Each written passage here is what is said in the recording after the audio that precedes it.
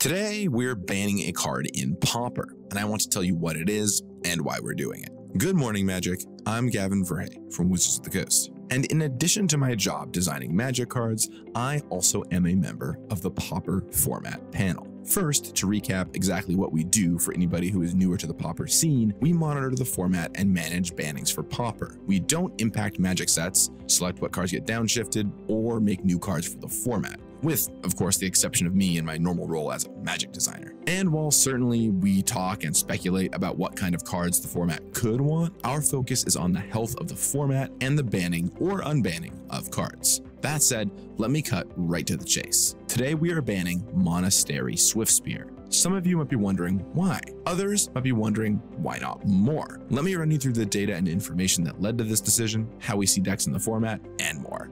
We'll start with the state of the format. For a while, Pauper has been a decently diverse, non-rotating format. Looking at online events like Magic Online Challenges, many of the top 8s feature 5 to 6 unique decks. The most recent Paupergeddon, a huge Pauper tournament from a few weeks ago with over 500 players, had 5 different decks in the top 8. If you look at the variety, decks like Affinity, Mono Red, Golgari Gardens, Mono Blue Terror, Familiars, Fairies, Defenders, Cogate, and even more have shown up and been successful. Aggro, control, mid-range, even combo showing up.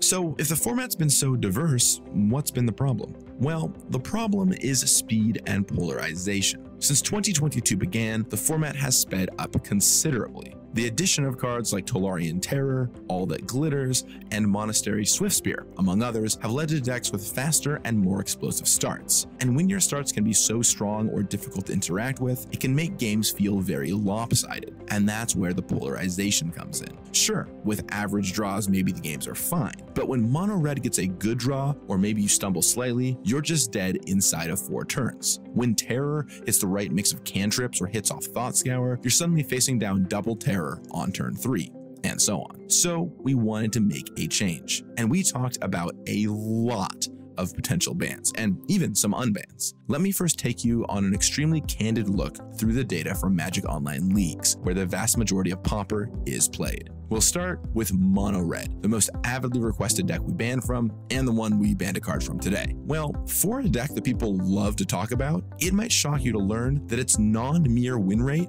is 50.8%, barely over half its games. And that's from the best performing lists. Some versions of the deck hit sub 50% win rates. So why ban a card from it then? Well, once again, it's with the polarity. When you look at Game 1, Mono Red does great. It is favored in the majority of its matchups. But in Games 2 and 3, it changes to unfavored in almost all of its matchups. Whether 8 Elemental Blasts or just bringing in a ton of life gain cards, every deck has a ton of options against red. However, that still has a tremendous impact on the format. If people are spending 8 sideboard slots on red, that means it becomes harder to fight other decks. It squeezes some archetypes out entirely. Where we want to get to is a place where red is still a viable deck, but it's not so feast or famine. You don't feel forced to dedicate 8 slots to it. Its explosive draws are a little less strong and resilient. It is good and healthy if red is a strong deck. It is bad if it's so strong that it warps the format in this way.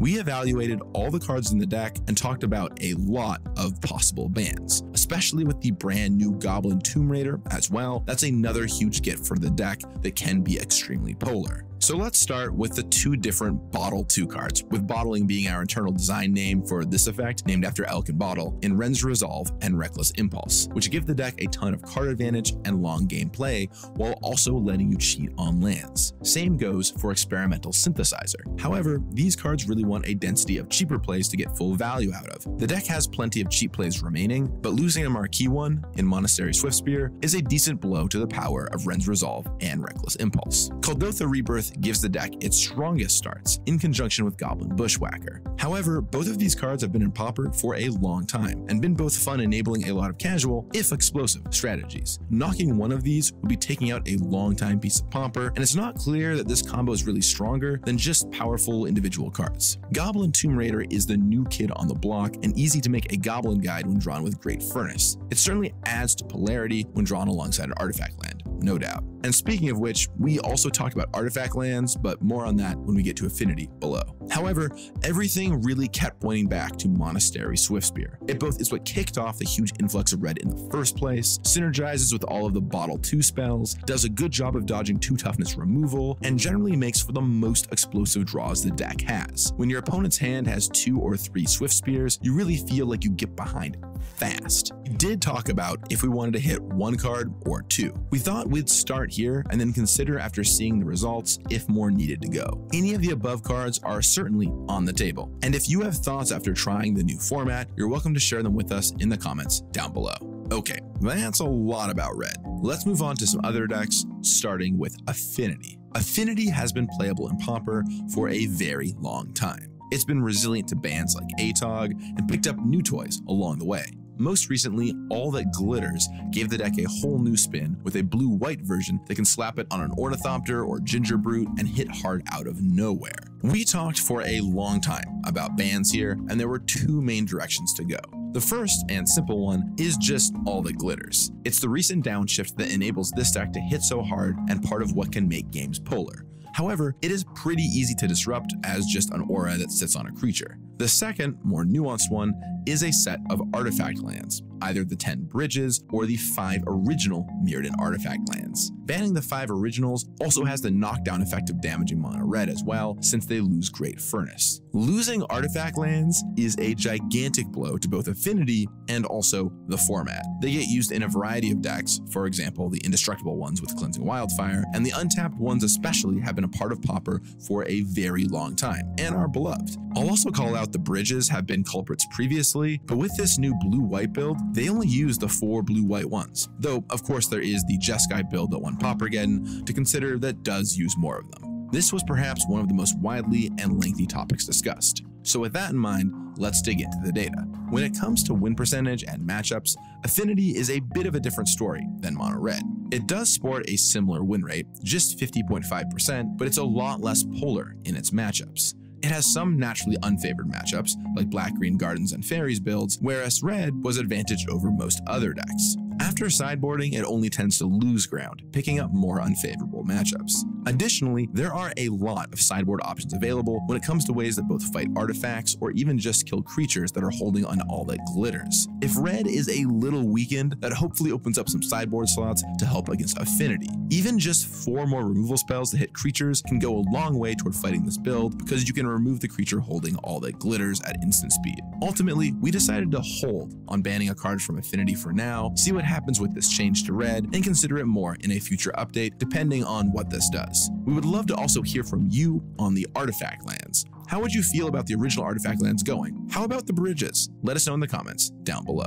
Finally, the last of the big 3 decks people often ask for bans for, I want to talk about Terror. This deck has been blue-black for a long time, and its win rate was never anything wild. However, the addition of Cryptic Serpent with the Commander Master's downshift moved it into a mono-blue build, which just seeks to drop these huge creatures into play quickly. We talked about banning a couple options here. The first was just Terror or Serpent themselves, as big threats that came down cheaply and were tough to kill. The second is a spell, the card we most discussed being Lorien Reveal. It lets you cheat on land counts further, gets you a spell into your graveyard as you do, and can pull you out of a tough spot if you flood or get stalled in the late game. So let's look at the data. How is this deck doing? Well, its win percentage actually is under 50%. Affinity, Fairies, Cawgate, and Defenders all thrash it solely by the percentages, and of course it is behind against Mono Red too. And while it's certainly capable of winning games, and you can of course come up with sideboard plans and so on, it's pretty brutal. Against Cawgate, a popular and strong deck, it boasts around only a 30% win rate. Additionally, a new card from the Lost Caverns of Ixalan has really changed the game here as well in Tithing Blade. This card suddenly made Black-Green Gardens pick up a huge advantage against Terror, and while it's too early to know if it'll stick, that card threatens to damage this archetype substantially. All of this led to us making no changes to Terror. Now, we did talk about some much more aggressive changes to really mix things up. For example, banning 2 cards from Red, artifact lands, and Terror all at once. But there's a few things going on. For one, the format still has been pretty diverse. Second, Lost Caverns of Ixalan has introduced some major new pieces, especially Tithing Blade. And while the metagame is moving around, it felt appropriate to make the change we knew we wanted to make and then keep an eye on its evolution. We'd rather make a small change here. And if we have to come back in a couple months and knock another card or two because Swiftspear wasn't enough, that's something we're prepared to do. Now, before I move on to the next topic in the discussion of win rates, if these are the win rates of the decks people talk about the most and they aren't that high, you might be wondering what actually does have the high win rates. It can fluctuate as sets come out, of course, but as of the most recent week we have data for, Familiars sits on top at about 56%. Kagate, Black-Green Gardens, and Blue-Black Fairies, no tears in sight, are all close behind between 52 and 55%. One other that really surprised me, though the play rate is quite low so the data isn't perfect, is actually White Weenie with a cool 54% win rate. So maybe give that a spin. Given the relatively low spread of win rates and the week-to-week the top decks churn, we have been reticent to make a lot of changes to the format. The problems of speed and polarity have pushed us to act here, and we may do so again. However, we talk about Pauper a lot, and part of the reason we haven't made a change prior is that things have just looked fairly balanced. We did settle on this Monastery Swiftspear ban recently, but wanted to wait to deploy it until after Brazilian Pauper Nationals, which just happened this past weekend, so that the players weren't scrambling to change anything at the last minute. A few final things to talk about. One is unbans. We did talk about unbanning some cards, ranging from as innocent as Prophetic Prism, which we've mentioned previously, to some much wilder options. But when doing a single ban to try and make a small adjustment to the format, we didn't want to accidentally introduce a large new variable at the same time. I think you could still potentially see Prism come off in the future. As I've talked about in some of my previous Pauper videos,